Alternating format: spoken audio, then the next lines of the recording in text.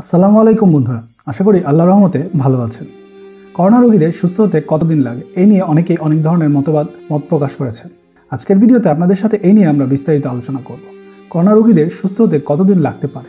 এই ভিডিওটি দেখার সময় আপনি যদি আমাদের চ্যানেলে নতুন হয়ে থাকেন তাহলে অবশ্যই আমাদের চ্যানেলটি সাবস্ক্রাইব করে নেবেন, আর সাবস্ক্রাইব বাটনের পাশে থাকা বেল বাটনে একটি প্রেস করে রাখবেন যাতে পরবর্তী ভিডিওগুলো সাথে সাথে পেয়ে যান।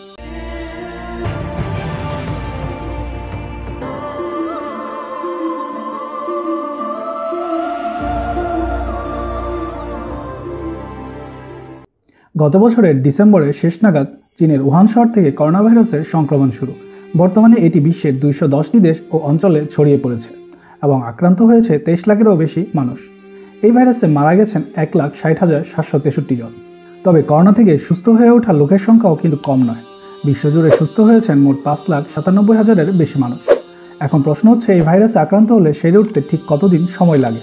সুস্থ হয়ে ওঠার বিষয়টি নির্ভর করবে আপনি কতটা অসুস্থ হয়ে পড়েছিলেন তার উপরে। অনেক মানুষ সামান্য কিছু উপসর্গ নিয়ে দ্রুত সুস্থ হয়ে ওঠেন, কিন্তু অন্যদের জন্য এটি দীর্ঘমেয়াদী সমস্যা হয়ে দাঁড়ায়।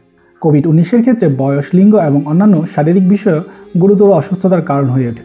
যত গভীর চিকিৎসা আপনাকে নিতে হয়েছে, যত বেশি সময় লেগেছে, আপনার সুস্থ হয়ে ওঠার ক্ষেত্রেও ততটাই সময় লাগবে। যদি সামান্য কয়েকটি উপসর্গ থাকে তাহলে কি হবে? যারা কোভিড-19 আক্রান্ত হয়েছে তাদের বেশিরভাগের ক্ষেত্রেই কাশি বা জ্বরের মতো প্রধান উপসর্গগুলো দেখা গেছে। তবে তারা শরীরের ব্যথা, ক্লান্তি, গলা ব্যথা এবং মাথা ব্যথা অনুভব করতে পারে। প্রথম দিকে শুষ্ক ধরনের কাশি হতে পারে। কিছু কিছু মানুষের ক্ষেত্রে ফুসফুসের মৃত কোষমুক্ত স্লেমা কাশি শুরু হতে পারে। মূলত বিশ্রাম, বেশি করে তরল পান এবং প্যারাসিটামলের মতো ব্যথানাশক ব্যবহার এসব ক্ষেত্রে চিকিৎসা দেওয়া হয়ে থাকে। যাদের হালকা লক্ষণ থাকে তারা দ্রুত সুস্থ হয়ে ওঠেন। এক সপ্তাহের কম সময়ের মধ্যে জ্বর চলে যায়, তবে কাশি আরও কিছুদিন থাকতে পারে। চীনের তথ্য বিশ্লেষণ করে বিশ্ব স্বাস্থ্য সংস্থার একটি প্রতিবেদনে বলা হয়েছে, এসব ক্ষেত্রে সুস্থ হয়ে উঠতে গড়পড়তা 2 সপ্তাহ সময় লাগতে পারে। গুরুতর উপসর্গ হলে কি করতে হবে? এই রোগটি অনেকের জন্য গুরুতর হয়ে উঠতে পারে। এটি সংক্রমণের 7 থেকে 10 দিনের মধ্যে ঘটে থাকে। এই পরিবর্তন অনেক সময় হঠাৎ করে হয়ে থাকে। শ্বাস নিতে কষ্ট হয় এবং ফুসফুস ফুলে যায়। এর কারণ হলো শরীরের ভেতরে রোগ প্রতিরোধ ক্ষমতা ভাইরাসের সঙ্গে লড়াই করার চেষ্টা করে। এটা আসলে শরীরের প্রতিক্রিয়া তৈরির চেষ্টা, যার ফলে শরীরের ভেতরে অনেক ক্ষতি হয়ে যায়। এই সময় অনেক মানুষকে অক্সিজেন সহায়তা দেওয়ার জন্য হাসপাতালে ভর্তি করতে হয়। শ্বাসকষ্টের এই ব্যাপারটি ভালো হয়ে উঠতে অনেক সময় লেগে যায়। শরীর তার ভেতরের কষ্টের ব্যাপারগুলো কাটানোর চেষ্টা চালিয়ে যায়। সুস্থ হয়ে উঠতে 2 থেকে 8 সপ্তাহ সময় লেগে যেতে পারে, তবে আরও কিছুদিন ক্লান্তিভাব থেকে যাবে। নিবিড় পরিচর্যা বা আইসিইউর ক্ষেত্রে বিশ্ব স্বাস্থ্য সংস্থা ধারণা করছে প্রতি 20 জন রোগীর মধ্যে একজনকে হাসপাতালের আইসিইউ বা নিবিড় পরিচর্যা কেন্দ্রে রাখার দরকার হয়ে থাকে, যেখানে যার ঘুম পাড়িয়ে রাখা এবং ভেন্টিলেটর দেওয়ার মতো ব্যবস্থাগুলো রয়েছে। যে কোনো ধরনের অসুস্থতাই হোক না কেন, নিবিড় পরিচর্যা ইউনিট থেকে ফিরে সুস্থ হয়ে ওঠার ক্ষেত্রে বেশ সময় লাগে। বাড়ি যাওয়ার আগে রোগীদের নিয়মিত ওয়ার্ডে পাঠানো হয়ে থাকে। ক্রিটিক্যাল কেয়ার বা ইন্টেনসিভ কেয়ার ইউনিট আইসিইউ থেকে বেরিয়ে পুরোপুরি স্বাভাবিক হতে 12 থেকে 18 মাস লেগে যেতে পারে। হাসপাতালের বিছানায় দীর্ঘদিন শুয়ে থাকলে শরীরে পেশির ক্ষয় হয়ে যায়, রোগীরা দুর্বল হয়ে পড়েন এবং পেশি পুনরায় তৈরি হতে সময় লেগে যায়। অনেকের এজন্য ফিজিওথেরাপিও দরকার হয়। আইসিইউতে থাকার সময় শরীরে যেসব পর্যায়ের ভেতর দিয়ে যায়, সে কারণে অনেকের মধ্যেই প্রলাপ, বকা এবং মানসিক সমস্যা হওয়ার সম্ভাবনা দেখা দেয়। চীন এবং ইতালির রোগীদের ক্ষেত্রে পুরো শরীরের দুর্বলতা, সামান্য শারীরিক পরিশ্রমের পরেও শ্বাসকষ্ট হওয়া, ক্রমাগত কাশি এবং অনিয়মিত শ্বাস প্রশ্বাসের খবর পাওয়া গেছে। সেই সঙ্গে অনেক ঘুমেরও দরকার হয়। আমরা জানি পুরোপুরি সুস্থ হয়ে উঠতে রোগীরা অনেক সময় নেন, অনেক সময় সেটা কয়েক মাসও হয়ে যায়। কিন্তু সবার ক্ষেত্রে সাধারণভাবে এটা বলাও কঠিন। অনেক মানুষ ক্রিটিক্যাল কেয়ারে তুলনামূলকভাবে অল্প সময় থাকেন, আবার অনেকে দীর্ঘদিন ভেন্টিলেটরের সহায়তা দিতে হয়। করোনা ভাইরাসে কি স্বাস্থ্যের জন্য দীর্ঘমেয়াদী প্রভাব ফেলবে?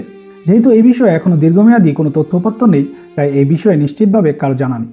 কিন্তু অন্যান্য অবস্থার কথা বিবেচনা করে দেখা যেতে পারে। অ্যাকুইট রেসপিরেটরি ডিস্ট্রেস সিনড্রোম থেকে এমন সব রোগীদের মধ্যে তৈরি হয় যাদের রোগ প্রতিরোধ ক্ষমতার বিষয়টি অতিরিক্ত চাপের ভিতর দিয়ে যায়, যা তাদের ফুসফুসের ক্ষতি করে দেয়। মানুষ 5 বছর পরেও শারীরিক এবং মানসিক জটিলতার মুখোমুখি হয়েছেন এমন ঘটনাও রয়েছে। পুরোপুরি সুস্থ হয়ে ওঠার জন্য মানুষের মানসিক স্বাস্থ্য সহায়তাও দরকার।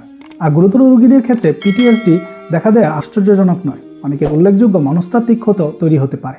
অনেক সময় হালকাভাবে আক্রান্ত হলেও সেটা দীর্ঘমেয়াদী স্বাস্থ্য সমস্যার কারণ হয়ে দাঁড়ানোর সম্ভাবনা রয়েছে। কত মানুষ সুস্থ হয়ে উঠেছেন? বিশ্বে ঠিক কতজন করোনা থেকে পুরোপুরি সুস্থ হয়ে উঠেছেন তার সঠিক পরিসংখ্যান এখনও পাওয়া যায়নি। তবে ওয়ার্ল্ড মিটারের সর্বশেষ তথ্য অনুযায়ী এই সংখ্যা 5,97,194। যদিও আক্রান্ত হয়েছেন 23 লাখেরও বেশি মানুষ। তবে অনেক দেশে এই হিসেব রাখার পদ্ধতি আলাদা। অনেক দেশ সুস্থ হয়ে ওঠা মানুষের তথ্য প্রকাশ করেন না। অনেক ক্ষেত্রে সামান্য বা হালকা আক্রান্ত ব্যক্তিদের তথ্য হিসাবের বাইরে থেকে যায়। গণিত মডেলের হিসাবে বলা যায় 99 থেকে 99.5% মানুষ সুস্থ হয়ে ওঠেন। একজন মানুষ কি দ্বিতীয়বার কোভিড-19 আক্রান্ত হতে পারে? এ নিয়ে অনেক জল্পনা কল্পনা আছে। তবে নির্ভরযোগ্য তথ্য প্রমাণ বলছে দ্বিতীয়বার করোনা আক্রান্ত হওয়ার সংখ্যা খুব কম। রোগীরা যদি ভাইরাসের বিরুদ্ধে সফলভাবে লড়াই করে জয়ী হতে পারে, তারা হয়তো শরীরের ভিতরে একটি রোগ প্রতিরোধ ক্ষমতার জন্ম দেয়। করোনা ভাইরাসের টিকা কতটা কার্যকর বা সফল হতে পারে সেটি বোঝার ক্ষেত্রে পুনরায় ভাইরাসে আক্রান্ত হওয়া থেকে প্রতিরোধ করতে পারার এই ক্ষমতার বিষয়টি বেশ গুরুত্বপূর্ণ। তো বন্ধুরা, কেমন লাগলো আমাদের আজকের এই ভিডিওটি? আমাদের ভিডিও সম্পর্কে আপনার কোনো মতামত থাকলে তা আমাদের কমেন্ট বক্সে করতে পারেন। এরকম তথ্যপূর্ণ এবং জানা ভিডিওগুলো সবসময় পেতে আমাদের চ্যানেলটি সাবস্ক্রাইব করে রাখুন, আর সাবস্ক্রাইব বাটনের পাশে থাকা বেল বাটন একটি প্রেস করে রাখুন যাতে পরবর্তী ভিডিওগুলো মিস না করে ফেলেন। তো ভালো থাকুন, সুস্থ থাকুন, আল্লাহ হাফিজ।